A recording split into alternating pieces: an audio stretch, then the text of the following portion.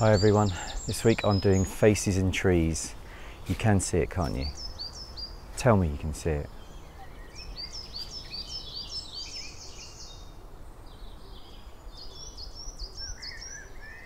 When I started thinking about these faces that I've been seeing in the trees, I thought, well, there must be a word for it, what I was kind of experiencing. I always thought it was anthropomorphism, which is where you kind of attribute human characteristics to inanimate objects or to animals. And then I thought, well, that's not quite right, is it? An example of that would be something like Disney's Beauty and the Beast, where you've got the candlestick is Lumiere and you've got the teapot is Mrs. Potts. And I thought it's not quite right. So I looked into it a bit more and found another word. So apparently that word is pareidolia. It's a tendency to interpret a vague stimulus into something more recognisable for the viewer. So usually the stimulus is sound or an image or something you see in front of you. Usually it's a kind of random pattern that kind of doesn't really mean anything, but your mind plays tricks on you and orders it into something a bit more manageable, something it's a bit happier with. And as we're all brought up with faces, we tend to sort of go that way, and we see sort of human characteristics in objects. Well, I think the woods is as good a place as any to find faces. I mean, I walk around these woods all the time, and I suppose I'm looking so hard because I'm trying to think of potential compositions for later on, that I'm looking intently at each individual tree and thinking, has it got any characteristics there that I would like to photograph? And often that's why I'm seeing faces.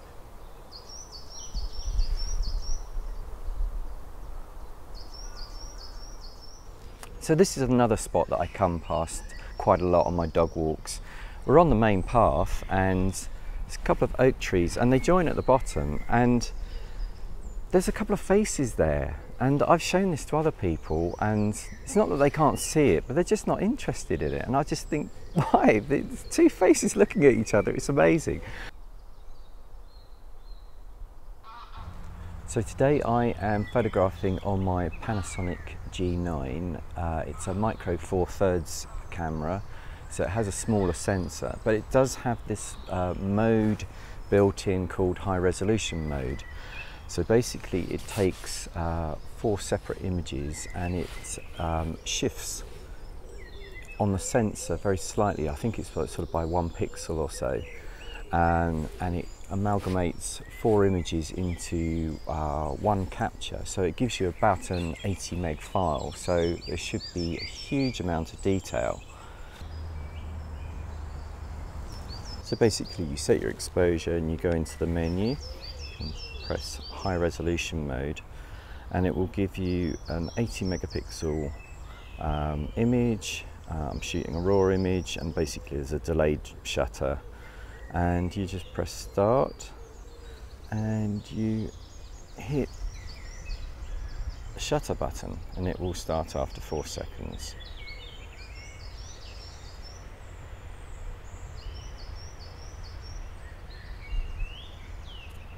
There we are. So then if you have a look at it, have a look at that image, and then if we zoom in and look at some of that detail that's on there.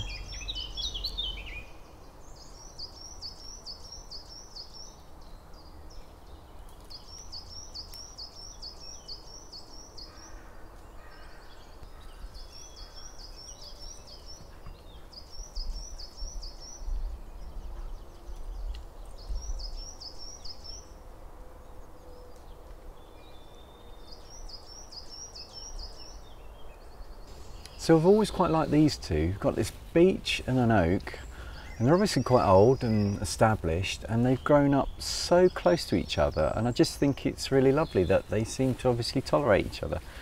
This isn't a kind of classic face in a tree type situation, but I do like the fact that they are so close, and when you follow them up They go up together and then they meet further up, and it's quite sweet because they seem to be having a bit of a cuddle at the top. So I stuck it in. It's not a face in a tree, but I like it all the same.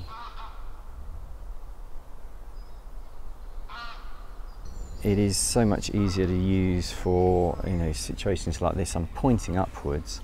It's the same if you're down low on the ground, that you've got this fantastic screen on the back which flips out and tilts back as well, so you can use it to film yourself and see yourself in the screen. So it makes life a lot easier. Something I can't do on my Canons. I think there are some Canons that have got flip out screens, but it really is a handy feature.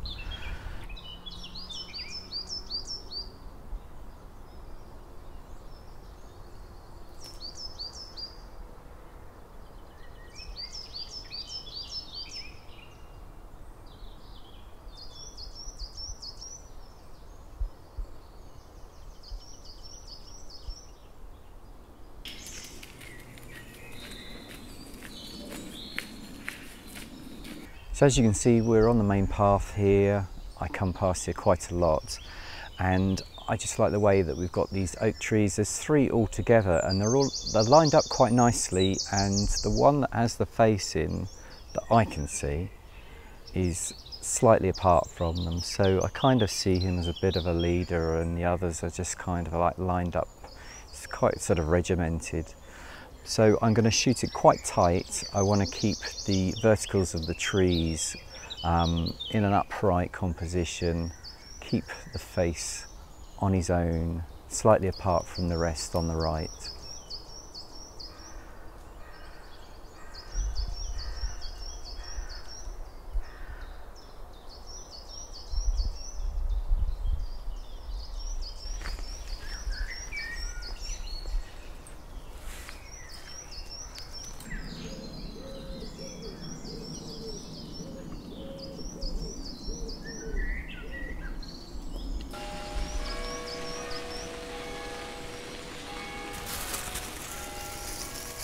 See, good thing about being a dog walker, you always have a supply of poo bags on you.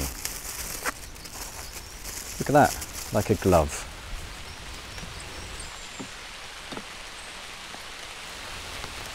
What am I doing here? I'm in the drive, but it is peeing down.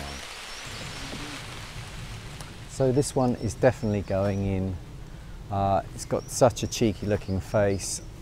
I'm usually drawn to an eye, and it's got a great round eye, it's got this little nose, and it's got this smiley mouth, and I'm going to keep it as a landscape composition, and I'm going to keep these other trees in because they are just boring and plain. They don't have any features, so I want him to be kind of looking towards the other lot with a smirk on his face saying, look, I'm special, I've got a face.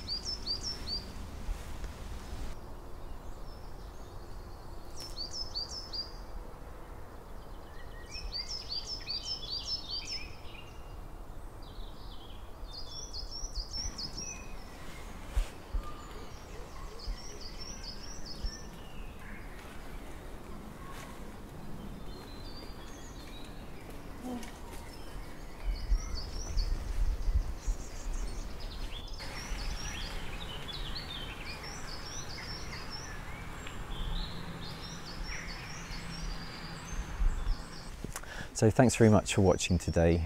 It was a bit of fun really. I didn't really expect to get anything amazing, but hopefully you like the images. If you've got anything out of it, please give me a thumbs up and consider subscribing if you haven't already done so.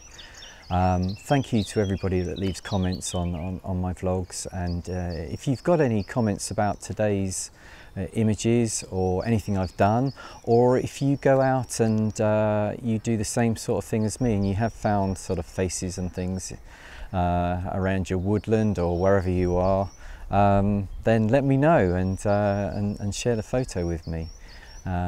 Anyway, until next time, I'll see you later. Cheers.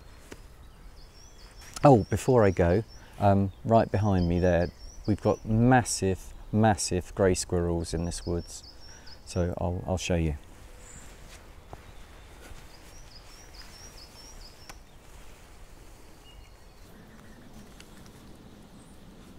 There, look at the size of him. Huge.